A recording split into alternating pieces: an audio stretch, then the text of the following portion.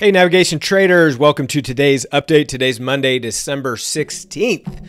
Let's start off with the S&P 500. Where are we at? Well, we are strong again. The market just closed about 30 minutes ago on Monday, and S&P is up 23 points, hitting all-time new highs. Impeachment, we don't care. Trade war, we don't care. We're going higher. That's all we care about. And so just another explosive move to the upside. Here's the expected move for the week. And as you can see, we've almost touched that already just out of the gate to the upside. Implied volatility continues to get annihilated. We've got an IV percentile of 1, IV rank of 1. I mean, there's just no juice in these options.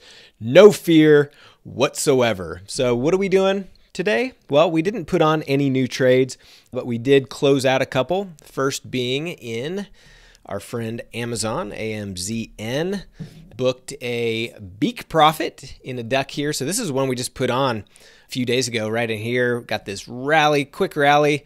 Got to a point where we had very little chance of getting back to the max profit area. So we just took that money and ran. We'll redeploy that into other trades, possibly Amazon again later this week, maybe Google. I was also looking at Shopify and Roku today, but I'd like to see a little bit of a reversion, a little bit of downside, a little bit of pop and implied volatility before we do so. So we'll see if we get that later this week. The other thing that we did today is we took off one of our pieces of our bonds. So we just put this on a few days ago, and implied volatility contracted.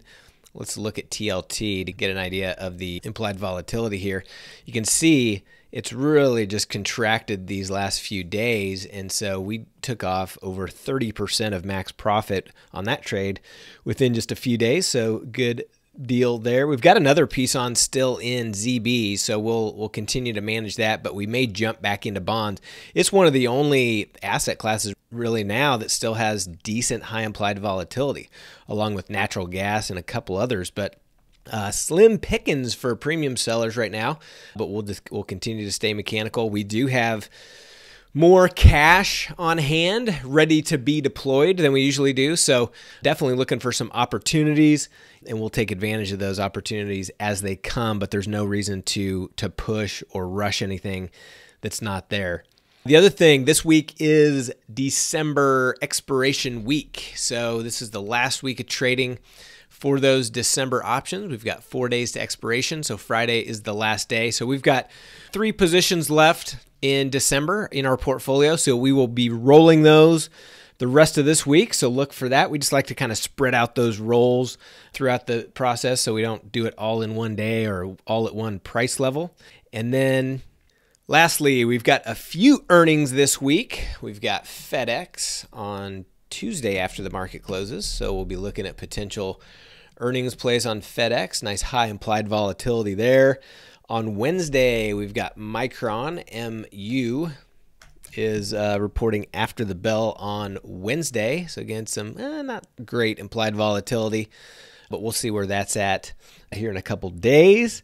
And then Thursday, Nike, the swoosh, comes in for earnings. So few that we're looking at, kind of 3 of the last earnings before this earnings cycle is done. So it's getting slim pickings on that. So obviously next year in January, when earnings pick back up, that'll create some activity if implied volatility is still low. But we've got a lot going on. We do have the vote on the impeachment. Don't see that really moving the market too much unless there's a surprise, of course.